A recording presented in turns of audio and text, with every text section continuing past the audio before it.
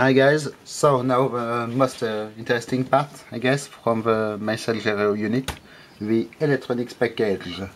So it came off as a single block, and it is a sandwich of PCBs soldered inside onto motherboards.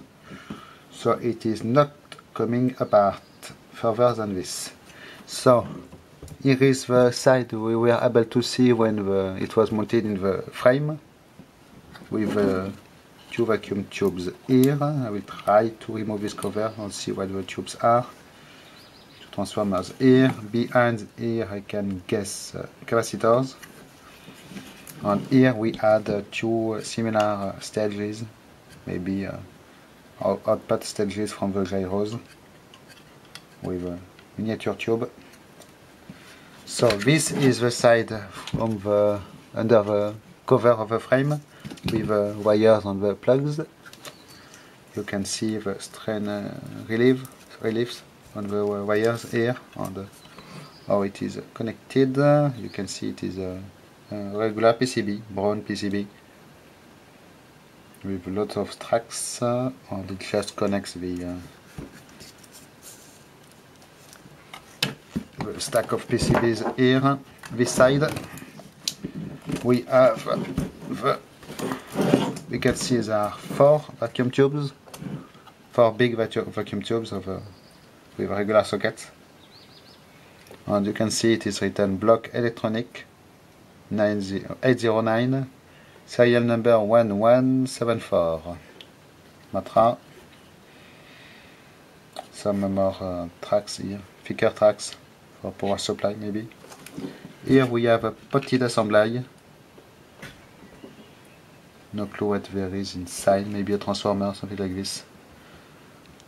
And here we have four very interesting units.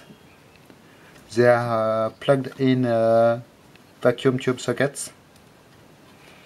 And it is written type 615 with serial numbers 10,982 and 83 here, and these two ones are not machine numbers. So you have voltage and resistance value written on them. Maybe they are relays.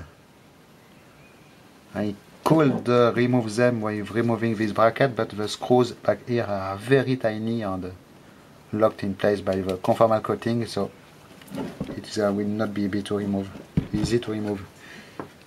Here we have some insulating sheet. As you can see, there is one more large PCB behind there. So maybe this will come off. The screws do not seem to be too much locked in place here. No, they will not come off. This one comes off.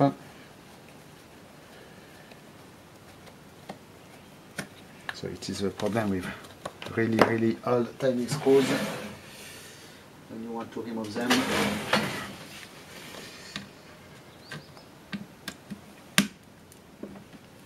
Yes, I was lucky this time. So what do we have here? We just have more PCB, more conformal coating, some small resistors and stuff here, resistors, capacitors. So looks like we have glass body diodes. So at least this thing uses diodes. You have more information of PCB number here. And what else? We have here the three connectors, of course, that connects to the rotary converter and the gyroscopes. On this nice insulating material sheet, you can see with cutoffs to match exactly the solder points on the board here. So really nicely done. I do not want to know the original cost of this thing back in the 60s. It was really at the edge of electronics technology back in the time, so I will put back the screws later. So what do we have else? So this side we did already see.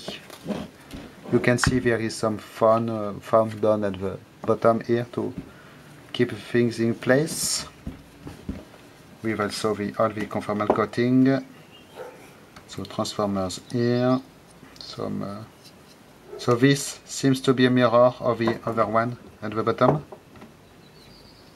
So it really looks like we have two similar stages and one power supply unit here.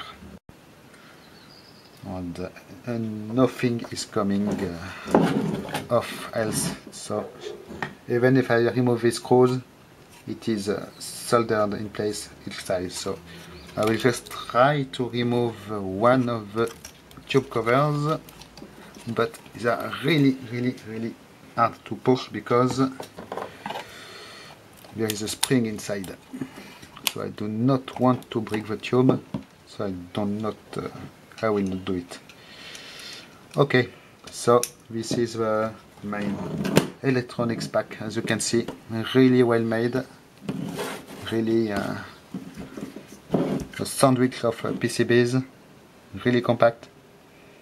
Designing this thing back in the 60s without computer was really a challenge, I guess, and lots of work, engineer work, probably in this, because from the schematic and the form factor you want to achieve to fit the thing in the missile, how to organize things all together,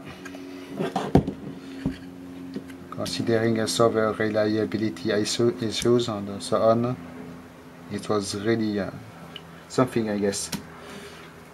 Okay, so I will put this together, and in the next video I will reassemble the gyro unit. Thanks for watching, bye bye.